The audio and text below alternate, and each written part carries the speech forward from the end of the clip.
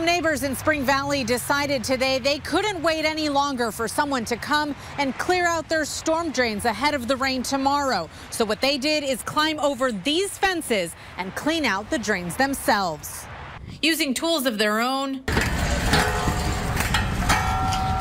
homeowners on Broadview Street in Spring Valley decided they were not going to wait any longer for someone to come and clean the storm drains behind their houses. We can't keep sitting on our hands and wait for the rain to come to lose even more. One of those drains is directly behind Alicia Crow's house. She says she's repeatedly asked Caltrans to clear the backup. On Tuesday, she says crews came out and cleaned the area on top of the grates. I can't speak highly enough of these gentlemen that came out. But she says it was still clogged inside the drains.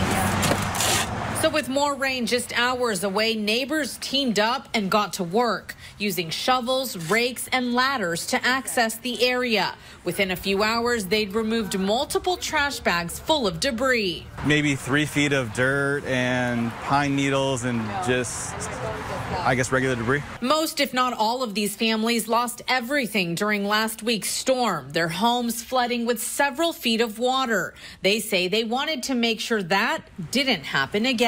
I don't think we're getting help ever, so yeah, we just had to do it ourselves.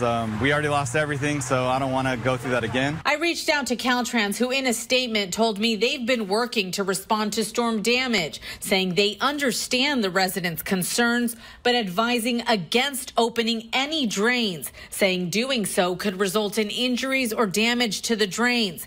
Caltrans says they will be monitoring drains, including these two, during the storm. But homeowners on Broadview say they couldn't afford to wait. Instead of getting up to here with water, if we flood, maybe it's only going to go to our ankles. I feel like everyone has more of a peace of mind. You know, we're not just sitting there hoping it doesn't flood. Now we're here preventing. In Spring Valley, we are Broadview strong, and that's the only thing I can say. Laura Acevedo, ABC 10 News.